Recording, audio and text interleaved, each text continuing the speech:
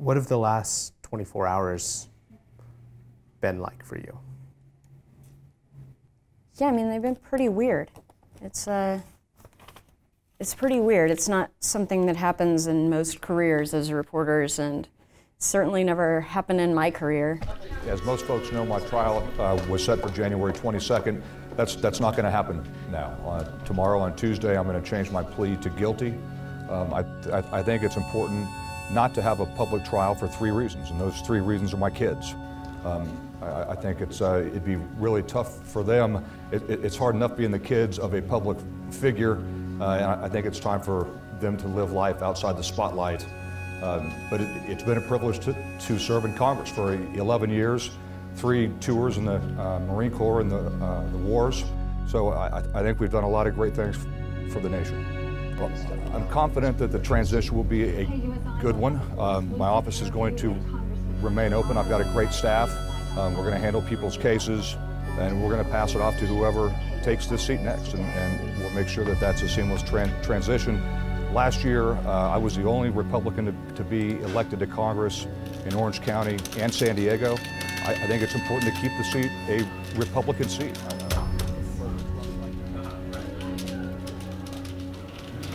The congressman was seeking re-election, but typically a guilty plea would include an agreement to step down, right? Would include, yeah. And so he has not announced his intentions to resign or withdraw from the race, right? Either of those. I mean, this is a guy who spent $600 of donor money flying a rabbit across the country, right? Oh.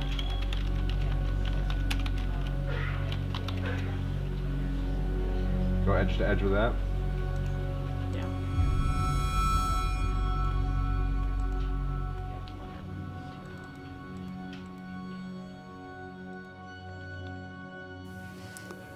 I think I'm most gratified that Morgan has been vindicated. The amount of pushback she got personally from this member of Congress was inexcusable, and the denials and the fake news arguments that he put forward were nothing short of despicable. And I think it's nice that that the system does work. Congressman, are you planning to resign? Good morning, guys. Are you planning to resign, sir? Are you planning on resigning? Are you stepping down? You said in the past you did nothing wrong. Why change your plea now? Congressman, don't you think Congress should have to answer For a pardon from President Trump? Will you be seeking a pardon?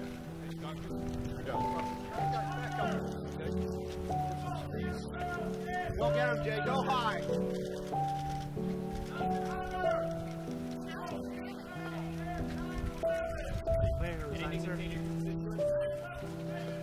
Anything to say to people that have yet to channel 51? You got it. There's an interview on KUSI. Check it out.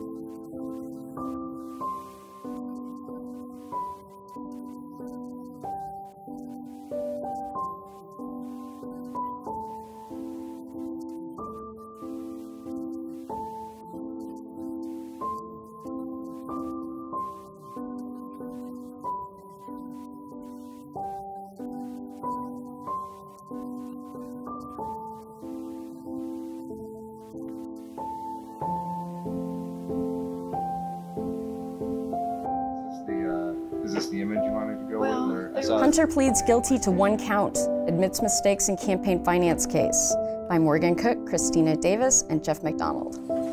The campaign finance prosecution against Representative Duncan Hunter took a momentous turn Tuesday as the Republican congressman from Alpine admitted criminal wrongdoing in a guilty plea that effectively ends his political career and positions him for the possibility of prison. In a hearing that lasted no more than 7 minutes, Hunter admitted to a single count of conspiracy to convert campaign funds to personal use. In doing so, prosecutors have agreed to drop the other 59 counts against him. When U.S. District Court Judge Thomas J. Whalen asked how he pleaded, Hunter answered guilty. Hunter said little else during the hearing.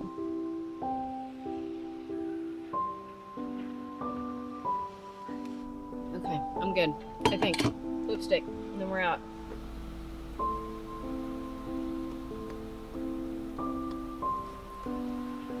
Hey, this is Morgan Cook. I'm here with Sam Hodson, and we are at the front door. Thank you.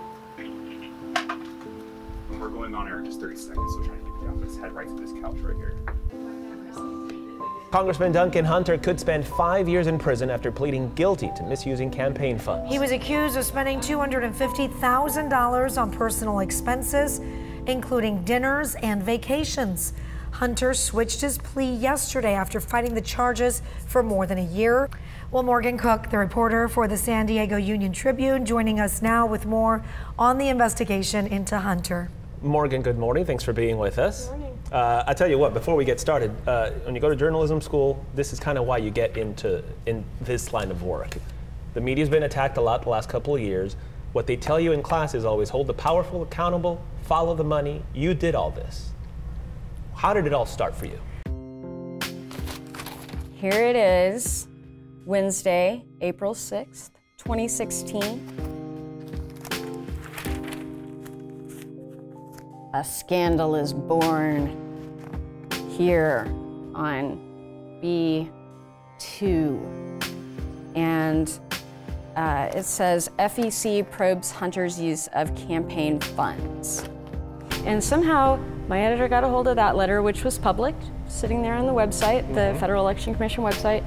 He put it on my desk. Then that night, I said to my editor, I'm just gonna check back through some of the older reports just to make sure that this is, you know, an isolated, just a one-off. And he said, okay.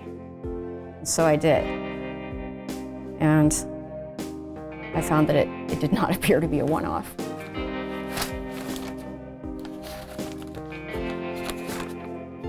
Was there a moment when you were looking at all this stuff where you just were like, something's just not right? Yes. Was it at the beginning, the middle? When? Tell me about that moment that you said, something's. Because when you say you saw all that weirdness, yeah. I mean, the flags are going off all over the place in your head at this point, right? Right. Well, I mean, they started to, yeah, because when I went back and I looked at the other filings, I'm like, well, why oral surgery? Why a garage door? Like, those are things that you just don't typically, at least in my experience, you rarely see in campaign finance reports. And I was just thinking, like, I need some answers about this. There were expenditures at SeaWorld, at Legoland. There were expenditures at Barnes & Noble and Pier 1 and Macy's. There were expenditures for, you know, at bars and really fancy, nice restaurants. There were Uber rides, lots of Uber rides. There were lots of gift baskets. But you never then use campaign funds. I've never used campaign funds for personal purchases, ever. And never tries to mischaracterize those expenses. No way. Did you take a trip to Italy and try to get a tour of a naval base? Yes. And when you didn't get that, did you say F the Navy when that didn't? I don't know, but I was in the United States Marine Corps. I'm sure I've said something of that sort at some point in time. Hey, so you say you've never used any of your campaign funds for personal purchases. Correct. The U.S. attorneys obviously done their investigation. They say you have. Can you prove that you've used personal funds? We're going to court. So you think you'll be able? And I'm going to win in court and win my election, and we'll see where we are, right? They've never talked to me. In 2 years, the Department of Justice has never called me. This way. Never talked to me by phone. Hunter had spent years battling back at the charges against him by crying fake news and alleging that prosecutors were politically motivated. On December 3rd, 2019, outside the Edward J. Schwartz Federal Courthouse, he told the country that he'd made mistakes. But that's not how plea deals work. Inside that same courthouse a week earlier, Hunter had signed his name on page 12 of the plea agreement, stating, under penalty of perjury, that he agreed with the facts laid out in his deal. These are the facts. Between 2010 and 2016, Hunter and his wife conspired together to knowingly and willfully convert campaign money to fulfill personal commitments, obligations and expenses. The money had been used for their own personal benefit and enjoyment. They had concealed the personal nature of the expenses through false reporting. They'd committed overt acts to further the conspiracy. And they'd admitted to doing this with at least $150,000 of donor money. Since that first letter from the Federal Election Commission back in 2016, Hunter had bought himself more time in one of the most revered, solemn, powerful jobs in the world by attacking everyone who dared raise questions about his actions. And he'd spent more than $800,000 additional campaign cash to mount his legal defense. But in the end, there was one thing that money couldn't buy: his innocence.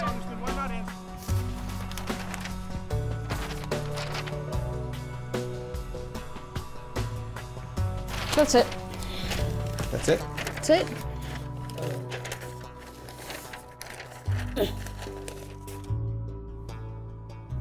What do you think I've missed? I don't know, all the media spots have blended together now. I'm so tired, I don't know. I don't think you've missed. See, it talks about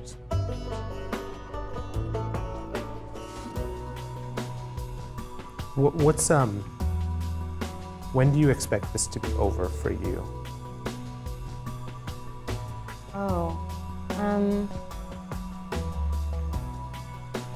After he's sentenced,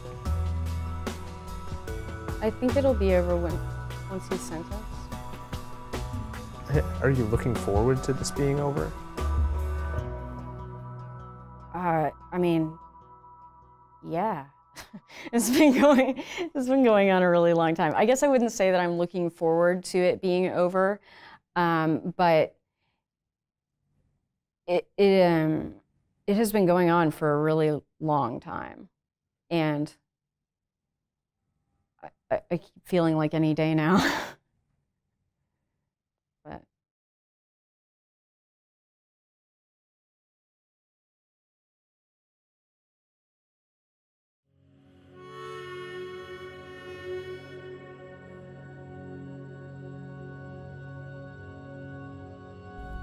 Up next on the 50th.